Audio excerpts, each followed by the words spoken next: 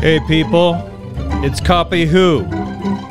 I have shortened the intro, as you can see, because I think people will be bored and they will tune out if they see the long intro there. So I've cut it down by 2/3 for you. People say they don't like it. Plus, I also think that, you know, the scrolling message at the beginning there, not only does it allow me to shorten it, but I think it's just a lot more pleasant on the eyes for what that is. I also put in these new lights over here, and boy, have they been a super pain in my ass. I'm not even joking.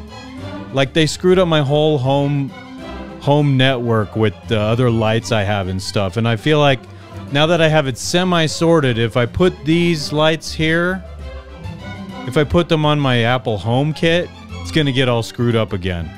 Just jacks everything up. I don't know what's up. I don't know what's up. It drives me bananas, though. What's up, my fine furry friend? How are you today? Yeah? Are you ready to have some fun with me tonight? I know. Like, holy cow. I'm just like, I'm all like excited, and I prepared a few things. It's nothing super special. What a way to sell myself. If you want to stick around and see what I'm doing, you'll have to stick around and see what I'm doing. If you want to tune out, go. Get lost. This is not good enough for you. Get lost. If you like your shorts, if you like your goldfish attention span, beat it. Scram. Hit the road, Jack. You know what I mean? I think I am right about that, my little friend, because I just don't like the way people can be sometimes. They just like want to click away from you, and they don't even want to give you a chance. It's wrong.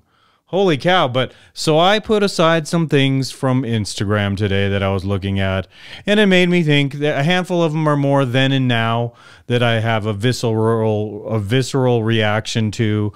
I don't always like the visceral reaction, but I live with it. It is what it is. And so what I'm going to do without further ado is I'm going to come over here to my money shot, and I'm going to open up my list of things that I'm going to look at this night with you. See how I put it up in that corner there? That's very convenient for me. It's like a nice little workflow technique I have. And I think I'll start with, I just want to look at this lady's Instagram, okay? She is a sportscaster for NBC, the lady on the far left here. Let me show you how gorgeous this lady is, okay? She's gorgeous. And you're like, why? Well, they're all gorgeous, my God.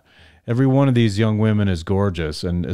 But I really like the womanliness of this lady. I don't know, who is this? Is this our Merry Christmas from Arizona? It was a different kind of Christmas for sure. Her name is Melissa Stark. On the road, working, missing my boys, back home. But I'd say, that means you're married. Boo on you. Ah, she's married. All the good ones are taken. But I don't know everything about you. You might not live up to my exacting standards for women. And these two look beautiful, but of course I think they are a little too young for me. Sorry, ladies. But in the middle, if you're by any chance 30 years old, you're amazingly young looking for 30, and if you have the values that I cherish in women, then like hit me up, okay? So I just wanted to say about this lady in particular, why do you think this? So this lady must have some kind of background in sports. NFL Network host, mom of 4. Oh, this is a nice lady here.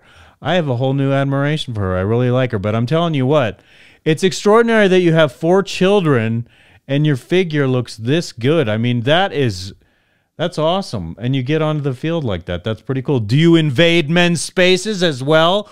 Do you mosey into that locker room when dudes are standing around naked? Because if you do, I'm going to tell you right now. Listen now, okay? I'm serious when I say this. That's not right. You're invading male spaces. Just like I wouldn't go into a woman's locker room, what are you doing in the dude's locker room? You're trying to deprive men of their experience in the locker room. Locker room talk. Like, hey, bro, what's up, yo? Did you see that chick outside? Fill in the blank, all the nasty things dudes say. Isn't that what President Trump called it? He called it locker room talk. We're deprived of locker room talk when you're there. But you're an amazing woman, and That's all I wanted to say. I wanted to say, why do you think this gorgeous woman got this job?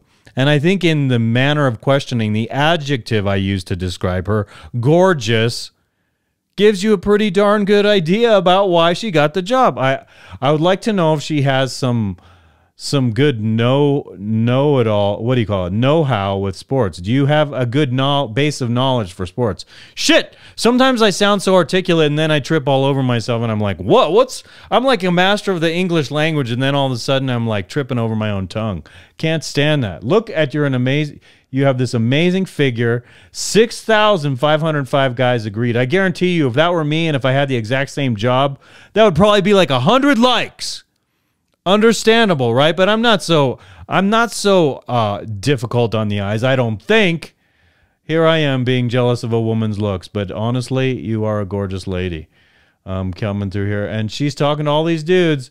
No locker room pics, though. That's good. Okay. Here, okay, so she has 2 daughters. Maybe actually the women she was standing with at the beginning here were both her daughters. They could kind of be, right? I don't know. Gorgeous people, okay? This guy, you lucky bastard. Why don't you tell me your secret? Why don't you tell me your secret? Oh, I'm so jealous. Don't you think I should be jealous? My cute little owl friend? Of course I should be. I should be totally jealous. You are, and you're a bird, you say. Oh, God, no doubt. I hear what you're saying, and I agree. If I were a bird, I'd want to have sex with that lady. Chirp! I know, right? That's between us. I'm not going to tell you what that was.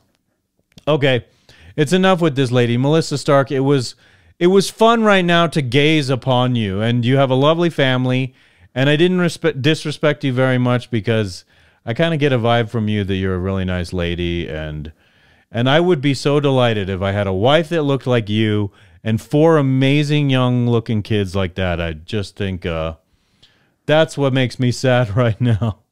That's what I want right there, is a family like that. And then, but except I'd be a lot older if I started it right now. I'd be like this old man. I'd be like, yeah, oh, this is my family. These are my boys. And they'll be like, shut up, Dad. Huh.